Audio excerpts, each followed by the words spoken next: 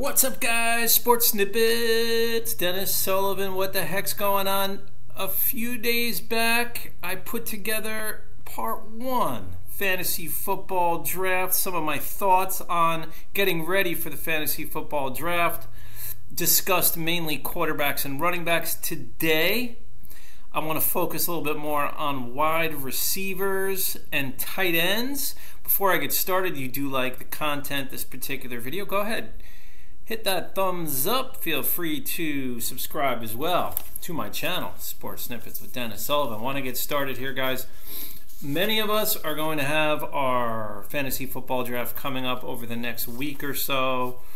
We are inside 2 weeks now as I make this video. Regular season starts on Thursday night. That's the 8th of September.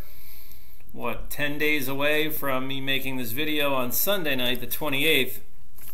So when we talk about wide receivers, now want to start with wide receivers. Actually, it's funny because tight ends this year is a little bit more interesting than not only that I initially thought, but probably a little bit more interesting than most seasons. So especially as we get even closer to the start of the regular season, you're hearing a lot of good reports about some of these tight ends, how they're going to be part of the offense. But to start off, not going to give you like my top 10 receivers. Just want to talk about, let's say, top 4 or 5, and then some others that are flying a little bit under the radar. Of course, you have Cooper Kupp and Justin Jefferson from the Vikings, and then obviously Cooper Kupp from the Super Bowl champion Rams. Really, that's your 1-2 punch. You want to get one of those two if you can. Right behind them, of course, you're looking at Davante Adams, who could have a huge year for the Raiders. He is playing with a really good quarterback, obviously, in Carr, who's really good. We all know that. Jamar Chase. Thing with Jamar Chase on the Bengals, now he goes in, he's still a very young wide receiver, had a tremendous rookie year. Don't you think he's definitely going to be the focus of the defense more than ever? That concerns me a little bit. It's almost as if they line up against the Bengals. I mean, Burrow's good, but Mixon could balance that out. So it can go either way, but expect Jamar Chase to get a lot of attention because he was spectacular last year.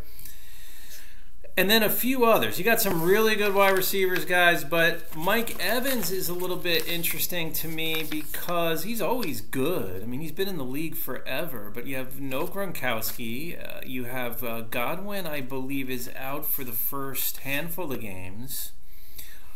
Okay, it makes it interesting. He should be getting a good number of targets, one would think. T. Higgins is another one. For the Bengals, will he get more attention? Because he's very productive, and the only reason why he didn't have even better numbers last year because you had Jamar Chase catching everything for the Bengals. Now, wanted to just wrap up my wide receivers with two other guys who could easily be flying right under that radar. When you're in your fantasy draft, you're hitting into the mid rounds, or maybe not quite the mid rounds, but round 4 or 5, like that. You have Terry McLaurin for the Washington Commanders. Now, let me tell you something, guys. Terry McLaurin is a good wide receiver. Just look at his stats especially last year. He was very effective. The interesting thing is now he gets to play with Carson Wentz, and that's key. This is probably the best quarterback that McLaurin has had a chance to play with on the field. I mean, he could easily put up big numbers, as in 1,200 yards plus this year. I like Terry McLaurin, no doubt, and another guy you gotta keep an eye on, and really he's on a lot of radars as I'm seeing, as I do my own research, getting ready for my own fantasy football draft, by the way, Labor Day weekend. Allen Robinson, now an LA Ram. Remember, there's no Beckham, there's no, they start the year, he's going to be the number 2 guy. Okay, no more Robert Woods. So Beckham was really the number 2 guy behind Kupp.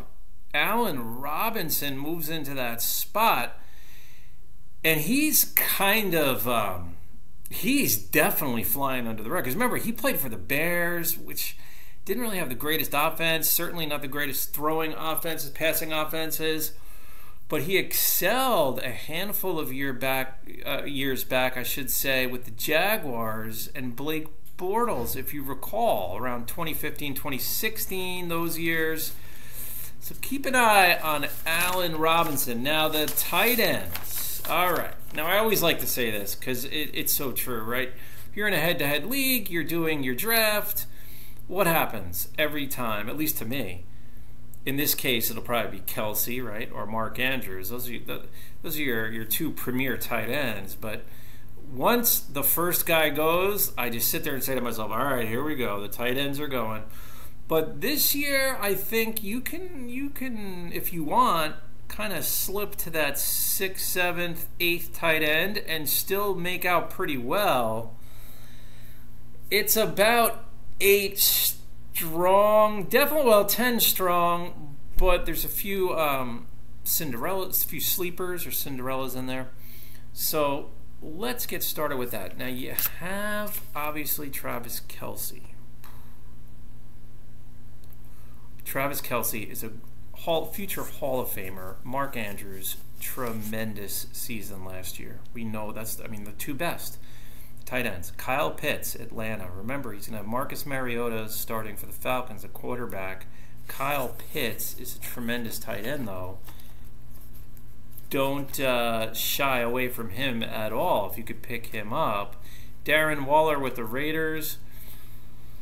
Yeah, but I don't know. See, Devontae Adams steal some of those targets? Waller's still one of the top tight ends. I would put George Kittle maybe a little bit ahead of Waller on my list. George Kittle, San Francisco, 49ers. Noah Fant, Seattle, a little bit of a sleeper. Zach Ertz, Arizona. Dallas Goedert, Philadelphia. These are all pretty good tight ends. It's kind of deep. TJ Hawkinson from Detroit. Remember, he came on in the second half of the season, as I recall. He came on pretty strong, I do believe. Dalton Schultz, Dallas. Now, I'll say this. Dalton Schultz, you could put him right in that mix with Kittle, maybe right behind Kittle and Waller. But that would put him around 6th-ish on the tight end rankings. If you can get one of the top 6 tight ends, I think you're doing pretty good. Kelce, Andrews, Pitts, Waller, Kittle, Schultz. You can get one of those 6, you're doing good. Then you kind of get into that tier 3, really. Tier 1 is Kelce and Andrews. And tier 2, you got Pitts, Waller, Kittle, Schultz, in my opinion. And then 3, you're more into the Hawkinson, Goddard, Ertz. It gets a little risky. Noah Fant. Mike Gesicki, who I always thought would be top 10 over the last few years, but obviously he's a little bit lower for a few reasons. I watch a lot of the Dolphin games, and I'll end on this note. Talent-wise, he could be a top 10, but a few things there. You've had different coaches, different quarterbacks. Gesicki could excel. Don't be surprised. He's, in a sense, a sleeper. One concern, though, is the Dolphins do have a couple of talented tight ends. It's almost like a tight end by committee. So when it comes to fantasy, not by his own efforts, or certainly not his fault, but Mike Gesicki does kind of move down a few notches. So guys, let me know what you think. That is my take, a little feedback for you on wide receivers, tight ends. Have a strategy. You go in, and a lot of times you can build that strategy with the tight end. You say to yourself, okay, I need Kelce or Andrews. Okay, then maybe you want to be the guy to kind of, in the first few rounds, set the stage, set the tone, and take one of them. I would imagine maybe in a second round. I don't know if I go tight end in first round. Or you want to wait it out and try to get Pitts, Waller, Kittle, Schultz, someone of that caliber. wait it out a little bit or take a risk in a sense for that moment where you're sitting there going, I love that moment. Oh, here go the tight ends. Because then they all start taking them. So leave me a comment. Let me know what you think. We'll talk again soon, and bye for now.